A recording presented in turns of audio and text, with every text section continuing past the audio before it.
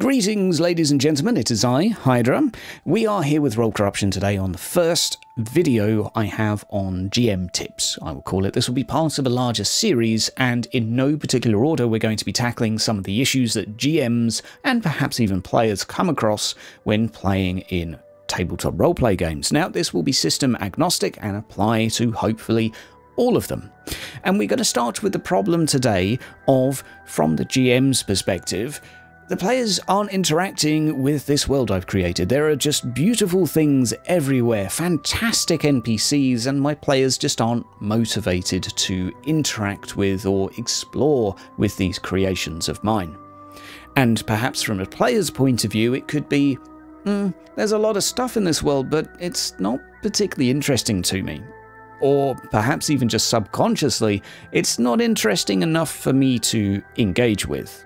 Now, we're going to come back to the player's point of view because we're going to be thinking as GMs for the majority of this, but I still think as players there'll be a few things that you can take away. And so, we come to the goal of this video, which is obviously by the end of this video, you're going to have a much better handle on how to fix this. A few strategies you can implement and a few ways you can evaluate your own plot and story and creation in order to make it something your players truly interact with. And you will also understand why this slide in particular is the most important slide within the entire video. Now, just before we get started, a little bit of credit goes out to Matthew Coville and David Mehmet, not because I've spoken to any of them, but because I watched their videos. And one, the former, is available on YouTube, and if you don't listen to the gentleman's work, he is light years above in terms of experience and quality from myself, so you should really listen to him. And he's just great to listen to. David Mehmet has a course on Masterclass on dramatic writing. I'd strongly recommend it to anyone that's GMing, and even if you're not writing, you're just creating, I still think he has a very good course on there that is really worth listening in on. So they have largely inspired this video, and a lot of this will be paraphrasing what they've put out, but I do think I've at least tried to chew on things a little bit and put it in a way that makes sense to me. And let's start by saying that plot is all there is, or all there is plots. Let us first start by defining plot, and that will make sense as to the previous statements. Plot is a transition from A to B. 2 points. This could be geographic. We could have players moving from one town to another town.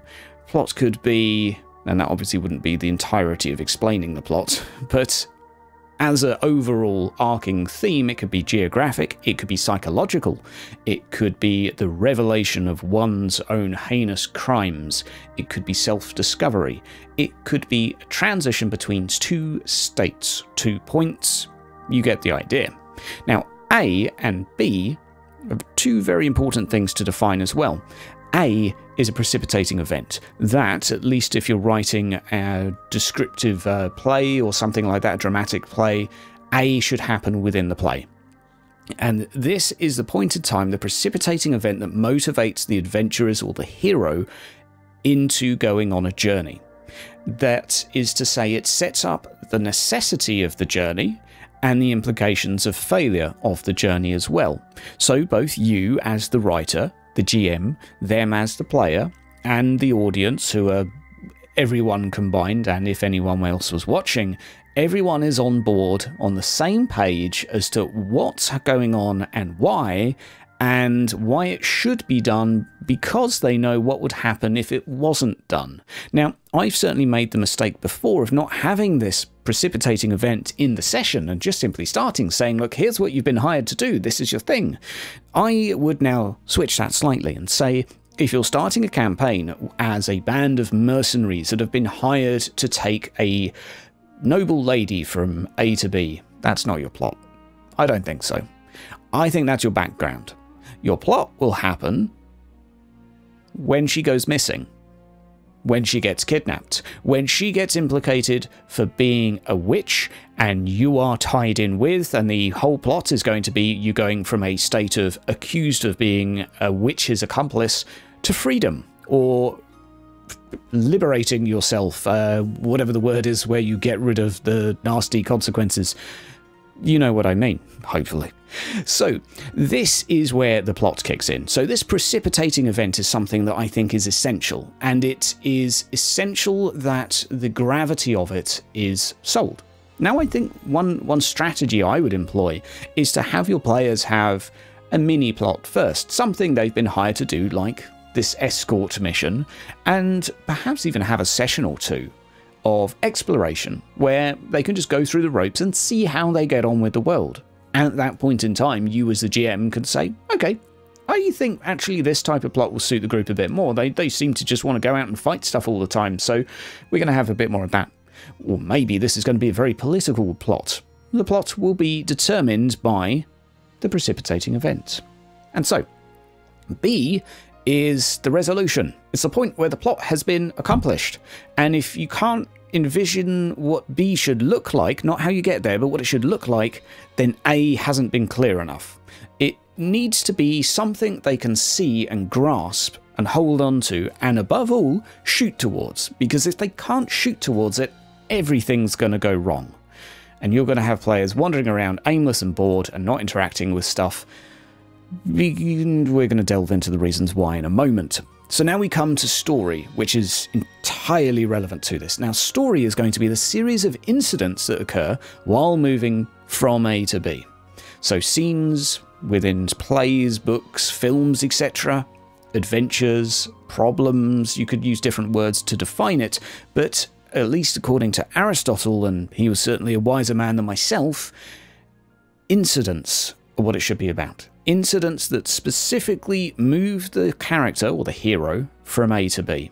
And if it's not assisting in that journey, it should be taken out. Now, we'll come back to that in a moment, but why incidents, first of all? Why are we not telling stories, as human beings, all around campfires about non-incidents? Well, simply put, there's nothing to gain from it. There's no knowledge to extract from it. There's no lesson to be learned. There's nothing for our brains to emulate, and there's nothing interesting in there, quite frankly.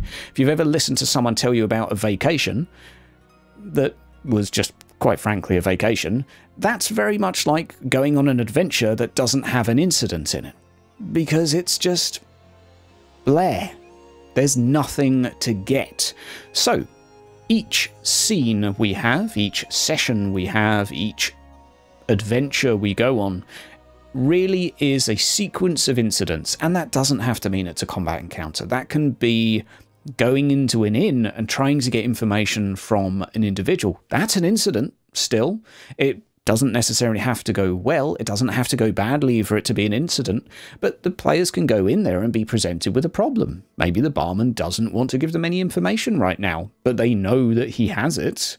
Maybe he's asked for a bribe and they can't afford it. That's an incident. That's a problem for our heroes to then think about and come up with a solution so that then they can progress on their journey from A to B.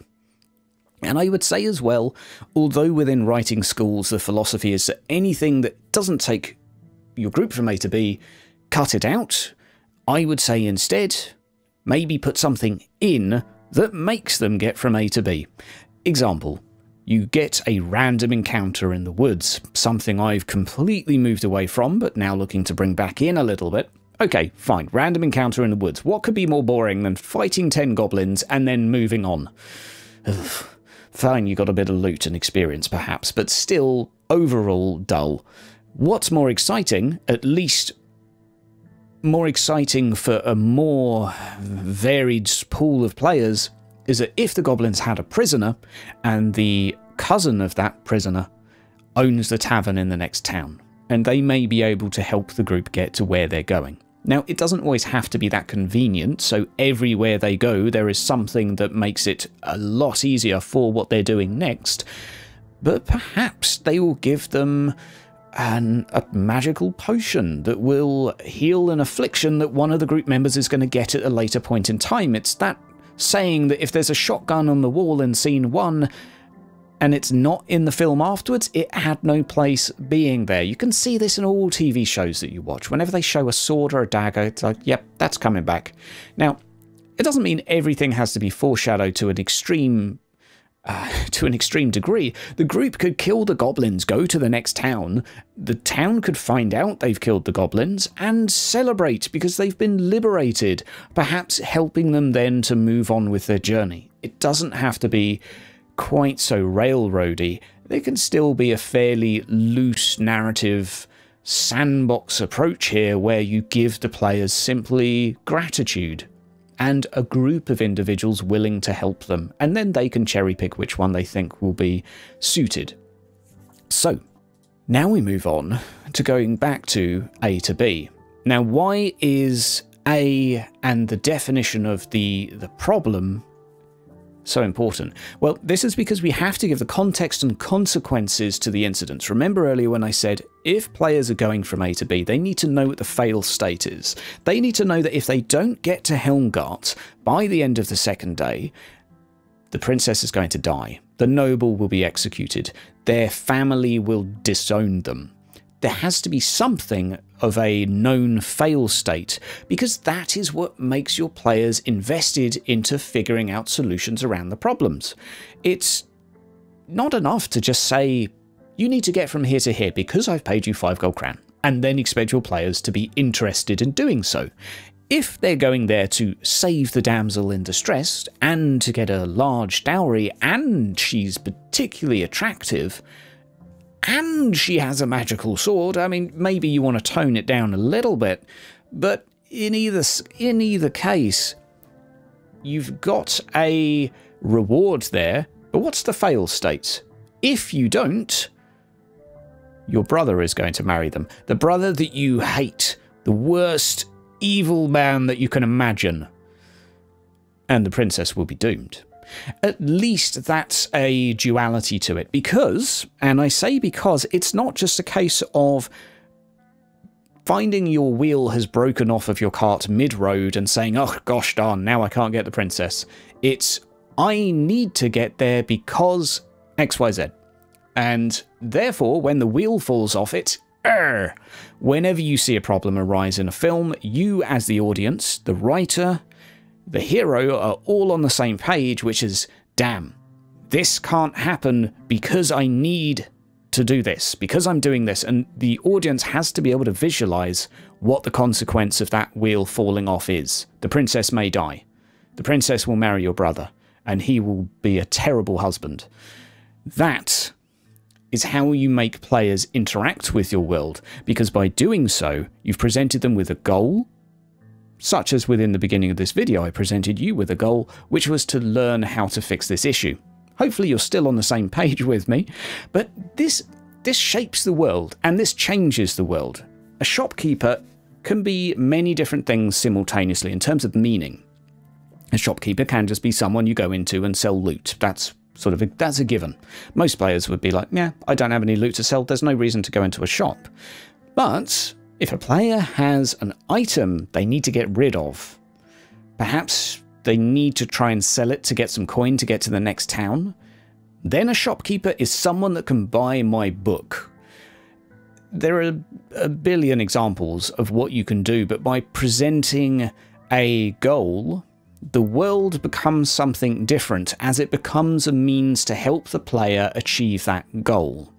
And I would say as a GM at that point, if you're creating loads of stuff because it's a cool idea, despite the fact it's never going to be relevant to their goals, you probably made too much, perhaps. But it is something I would think about, because players are going to view the world that way in most cases. You may have some really high in openness that are happy to just play around and dip their toes into everything, but for the majority, that won't be the case. And we move on now to why are players not thinking outside of the box when it comes to these incidents that they've come across. They're trying to get from town A to town B, and they've found out that the road wardens on that road are charging an extortionate amount, and for those that don't pay, they are being executed. So the group are going to have to think of something or go around. Perhaps you can leave that as a choice, perhaps not. But, okay, the players are having to now think outside the box. If the players are deciding what to do instantly, I would say you've not put enough thoughts into the problem. If the problem has an obvious solution, it's not interesting to the players, and it's not really satisfactory in terms of the hero's story. A really good quote by David Mamet is thinking the whole time, this is going to kill my hero. If you're not thinking that, or this is going to kill me being the hero, if you're not thinking that, it's not a good enough problem. And chances are you've started with the solution of, I want a scene where the players are going to fight XYZ, rather than coming up with a creative problem they're going to have to solve along the way. Now, starting with a creative problem can be that, well, simply put, the guard, highly equipped, they won't be killable, most likely, and anyone that's being pulled over by them and being charged 5 gold crown, of which the players would never have that on their person, they're being executed. So the players can't just say, oh yeah, well, it's obvious we have to kill them. Good luck with that. You can have the old man in the tavern say, well, the last people tried that. They're all dead. And no offence, but they were better fighters than you by the looks of it. Okay, murder hobo option out of the window. Now the adventurers have to think. So it doesn't mean every encounter has to be thus, but a problem needs to be of sufficient complexity to make players think. If the obvious solution is, well, we hit it, we cast punch, then as a GM, if you're being frustrated at the lack of creativity, it stems from your lack of creativity. Painful to admit sometimes, and I know it's a flaw of mine, but something to work on. Ladies and gentlemen, I really appreciate your comments down below on this. This is my first attempt at some GM advice for you all, and I would really appreciate you sharing this out, liking, subscribing, notifications, all of that stuff. Join me on my journey, as I'll be trying to do one of these a week. And hopefully by the end of this, we'll have a decent series where we can really talk about some of the problems GMs will come across as storytellers. I'd also love to see your ideas for videos down in the comments. And I will see you next time. Take care.